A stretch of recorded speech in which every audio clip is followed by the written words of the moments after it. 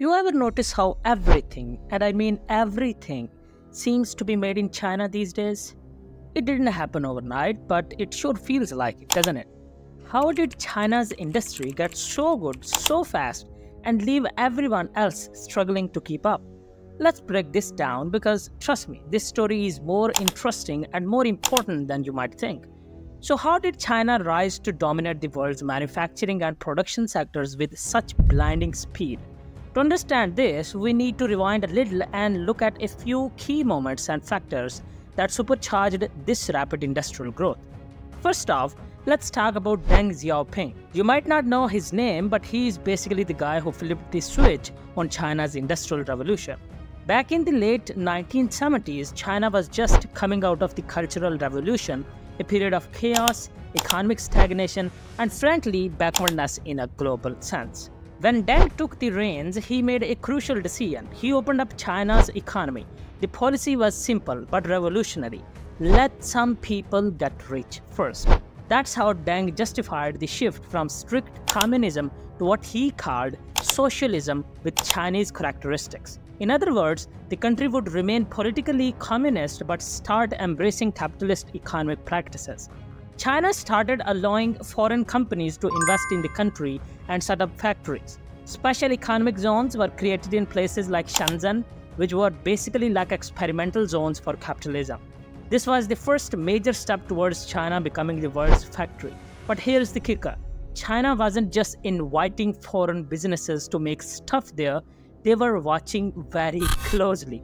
They soaked up all the know-how, the technology, the management systems, and soon Chinese companies were ready to take over and outcompete the very foreign firms they had learned from. Now I know what you're thinking. China got ahead because labor was cheap. Yeah, that's a big part of the story, but it's not the whole story. In the 1980s and 1990s, China had a massive surplus of labor. Millions of people from rural areas were flocking to cities in search of work. And Chinese workers were willing to do long hours for relatively low pay, especially by Western standards. This labor cost advantage was irresistible to global companies. They started outsourcing everything to China: textiles, electronics, toys, you name it.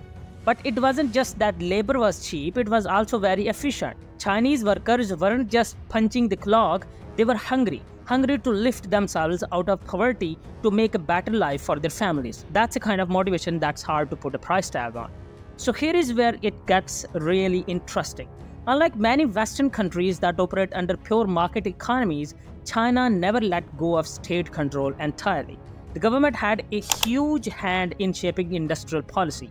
They didn't just open up the economy and then sit back. They kept a very active role in steering industries towards strategic goals. For instance, the government would literally select industries they wanted to dominate globally, like steel production, shipbuilding, electronics, and funnel state resources into those sectors. They'd give out massive loans, subsidies, and tax breaks to these industries, making it easier for Chinese companies to grow, scale, and compete on the international stage. Now, some people might call that unfair competition, but let's be real. If it works, it works. China wasn't playing by the rules of pure capitalism, they were playing to win. Okay, here's a part of the story that doesn't get enough attention. Technology transfer. In simple terms, this is how China accelerated their industrial prowess by, well, borrowing ideas. When foreign companies wanted to access the Chinese market, especially in the 1990s and 2000s, the Chinese government would often require them to enter into joint ventures with local firms. These partnerships weren't just about sharing profits, they were about sharing technology. You see where this is going? Chinese companies gained access to cutting-edge technologies from countries like the US, Germany, and Japan. This allowed them to catch up very quickly, especially in industries like electronics, automotive, and telecommunications. But China didn't just copy, they improved. They took the tech and then they added their own twist to it, often making it better or cheaper. This rapid tech absorption gave Chinese companies an edge they didn't have before. There is a saying, if you build it, they will come. China took that very seriously. They poured billions into infrastructure, highways, railways, ports, airports, and power plants.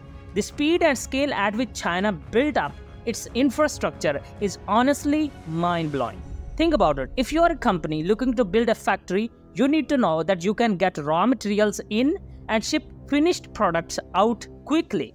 China made sure their logistics network was world-class. In many cases, it's better than what you will find in the US or Europe. This infrastructure boom wasn't just about creating jobs, it was about making sure that industries could grow as fast as possible. If a company needed a new port terminal to handle exports, the government would make sure it happened fast. Once China's industries started growing, they hit a point where they could produce at an enormous scale. And here's the thing about scale. The bigger you get, the cheaper it becomes to produce each individual unit. This is known as economies of scale, and China mastered it. For example, when it comes to making electronics like smartphones, Chinese factories can pump out millions of units at a time. And because they are doing it on such a massive scale, the cost per unit drops dramatically. That's why you can buy a high-tech gadget for a fraction of what it would cost to make in, say, the US. China's ability to produce at such scale gave them a huge pricing advantage on the global market. It's why so many products became cheaper over time and why competitors found it nearly impossible to keep up. This brings us to the supply chain. If China is the world's factory, the supply chain is its lifeblood. Over the past few decades, China has built the most integrated and efficient supply chain system on the planet. When you make something in China, everything you need is right there. Factories for raw materials, subcomponents, assembly, packaging, and even shipping logistics. The whole process is seamless. This isn't something you can just replicate in another country overnight. Because of this supply chain dominance, even if companies wanted to move production out of China, they'd have a tough time doing it. The infrastructure, expertise, and ecosystem just don't exist anywhere else at the same scale. It's not just about labor costs anymore. It's about the entire manufacturing ecosystem China has built. Now here is where the story takes a turn. For years, people said China was great at making stuff cheaply, but they weren't innovating. They were just copying. But today, that narrative is changing fast. Chinese companies are no longer just copying Western technology, they're creating their own. In industries like electric vehicles, telecommunications, and AI, China is now leading the charge. They have invested heavily in research and development, and the results are starting to show. Remember how China got ahead by mastering economies of scale and efficient production? Well, now they're applying those same principles to high-tech industries. They're scaling innovation, producing high-tech goods at prices that Western companies can't match. So how did Chinese industry get too good too fast? It's a mix of factors: smart government policies, cheap but motivated labor, technology transfers, massive infrastructure investments, supply chain dominance, and now even innovation. But here's the thing, it didn't happen by accident. Every step of the way, China had a plan, and now they are reaping the rewards while the rest of the world is left asking, how do we compete? That's a question we'll have to answer sooner rather than later, because China is not slowing down. If you want to know how Ireland became the world's third richest country, rising from the ashes, I mean, it was literally a dead country in history, but now it is the most beautiful and richest country on planet Earth, then you should watch the video currently displayed on your screen. Goodbye, and I'll see you next time, and bundle of thanks for watching.